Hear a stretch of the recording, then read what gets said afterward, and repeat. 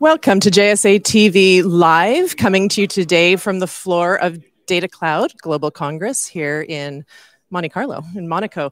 And I'm Barb Mitchell, joining you from JSA, and joining me is Kim Gunnelius, Managing Director, newly appointed Managing Director for Verne Global. Welcome, it's great to see you again. Oh, you have your own. Thank you very much, great to be here, Barb. Nice to be interviewed on different locations around the world. Yes, I think we follow you around the world, so it's nice. It's a pleasure. Since last we spoke, you've taken on a new role as Managing Director. Tell us about that. That's correct. So I'm now running Verne Global's operations in Finland. So last year we sold Ficolo, which has now been rebranded to Verne Global. We have data centers in Iceland and London, as well as the Finnish operations that I'm now running. Wow. So congratulations. So your responsibility keeps growing bigger and bigger, and you're expanding, and there's been, so much success that we've been able to watch you with. And so I'm curious, just to sort of jump right into one of our topics today. I think we wanted to talk about, with the increasing adoption of things like AI and high performance computing, people are really wanting to find environmental ways to manage these massive workloads that come from this. Talk about that and sort of your thoughts on that. Sure, that's really a hot topic for us now. So first of all, the amounts of the data keep growing. They're really huge. And for us in Finland, we've had a little bit of success in that area, but now with the kind of the bigger group, we're able to access, shall we say, bigger opportunities. So I think there's huge cases out there that are looking for where to deploy. And when people are thinking about where to put the big workloads, the Nordics come to mind because of the good access of the green energy, and as well as the climate. So you need less power for cooling. Yeah. So it's a really great place to take your workloads.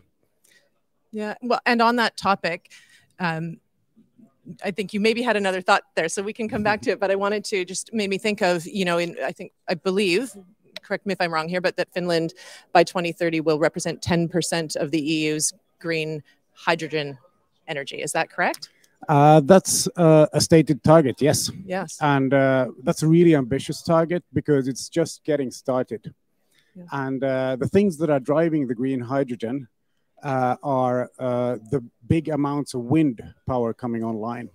So last year was the biggest year yet for wind power increasing in Finland, and it's going to continue to grow. And the challenge, of course, with wind power is that it's intermittent. So it's not always windy.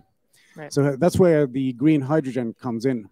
So the green hydrogen is able to exploit the power, when it's windy and kind of store it. The other option would be batteries, but green hydrogen is good there. And then on the green hydrogen side, there's a lot of other stuff happening in the whole ecosystem.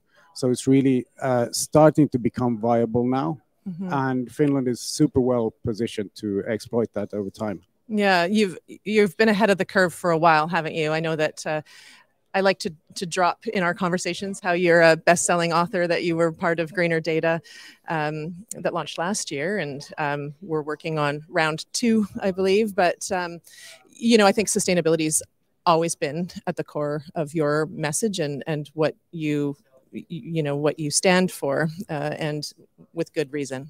Absolutely.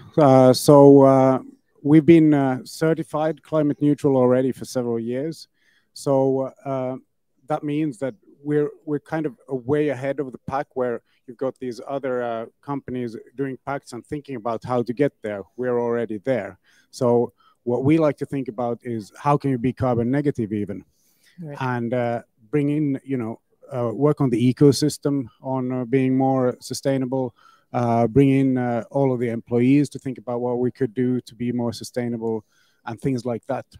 And, from the perspective of a data center, you can't really find a more sustainable location than the Nordics with the access to the green power, as mentioned. Right.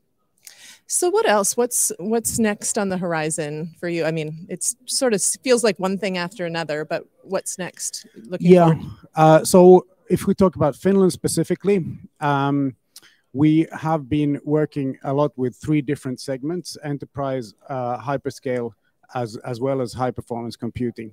And now learning a little bit, shall we say, from Iceland, where they've got quite a lot of success with high performance computing, and talking to, for instance, financial sector about those opportunities. That's where I think we're going to go. And what we're going to do is look at growth within Finland. So look at new sites. But Verne Global, of course, is looking more at becoming a leader in the Nordics. So expanding in Finland will be an integral part of that. Right. Great. Well, we look forward to hearing more. And, you know, I think we still have quite a bit of this week left. So for those people that are watching this live and may want to connect with you, how can they reach you? Or if they've missed you, you know, this week, how can they find you after this event is over? Sure. So go to verneglobal.com. There's also a section for Finland, finland.verneglobal.com. So perfect. Yeah. They can find you there. Yep. And we'll see you again, I think, in another country in a couple of weeks, and we'll probably talk again. Right. It's always a pleasure to catch up with you. Thank you. And congratulations again. And thank you, viewers, for tuning in to JSA TV Live today, coming to you from Datacloud Global Congress in Monaco. Until next time.